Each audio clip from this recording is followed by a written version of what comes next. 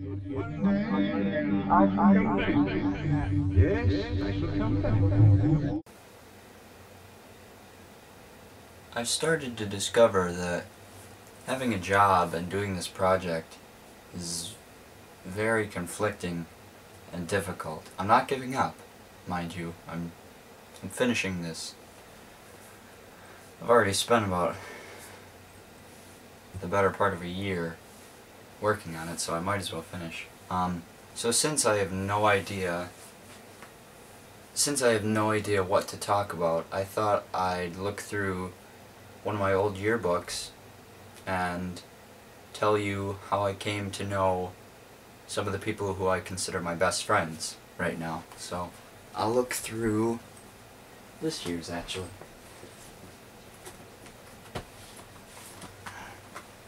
Great cover, right? No. Terrible. Alright. I guess I'll start with the person who I consider my best friend, and he'll never let that go now that I've said that. Tristan. I first met Tristan in 7th grade, second quarter it was, I think. And I actually met him before he and his current girlfriend, Alyssa, started dating. And they've been dating for 2 years, so we were both in an elective class called Adopt a Beach, which was run by one of my she was my, by far, least favorite teacher, Pam. We had to get into groups, and I didn't know many people in the class. I recognized about one person, and that was this guy named Dominic. So I went over to that table, and he was already sitting with Tristan. And I don't really remember what the first thing I said was. It was probably something like really stupid. So we met in 7th grade, and we ended up, the assignment was to make a board game that had to do with like a lake. Let me just show you how it looks, because it proves that we haven't really matured at all in 2 years. So hang on. So this is my half. We created a board game entitled Beachy Land, which I think we've only played once. We played it that year, and then we played it last year, I believe. But anyway, as you can see, it's mostly just twists and turns and variations on smiley faces, and a lot of spit marks, because it was mostly talking. Honestly, that hasn't changed at all. So at the end we decided to split it in half, and the deal was that in like 50 years we would meet up again and put it together and play. And like I said, we ended up playing it last year as well. We'll probably play it, well, we didn't play it this year. I don't know, 50 years. Then there's Santana. I met Santana earlier than that. I met Santana probably the 3rd quarter of 6th grade. Back when I was rocking the just straight down hair. So he's seen me at one of my worst times. I forget what class that was. I think it was a book-making elective, probably.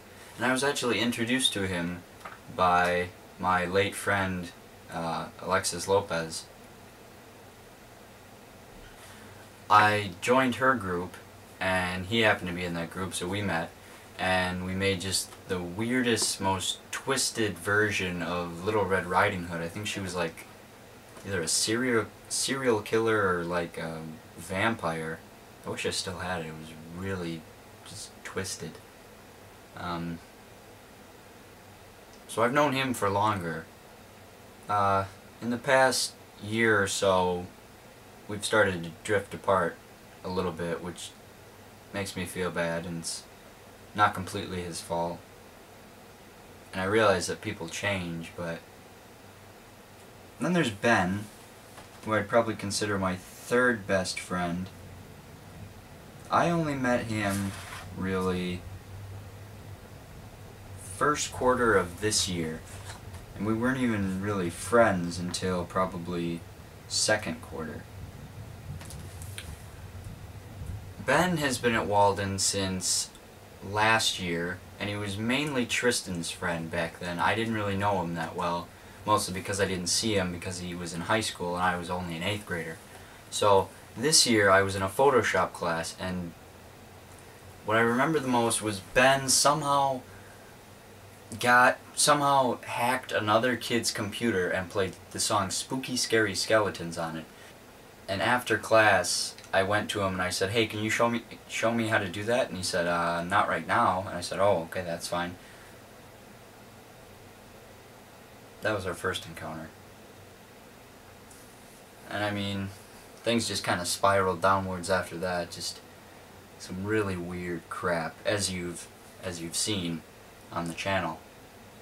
And then there's Paul.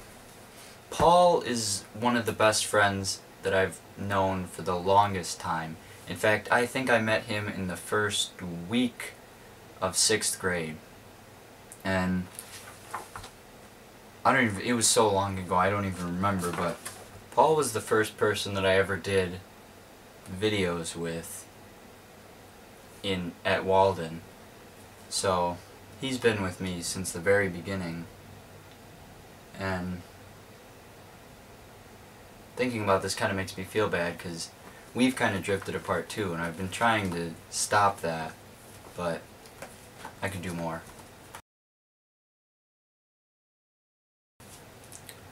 So my question to you, future me, is have you stopped the drifting apart that you've experienced with a few of your friends, and have you made any more friends?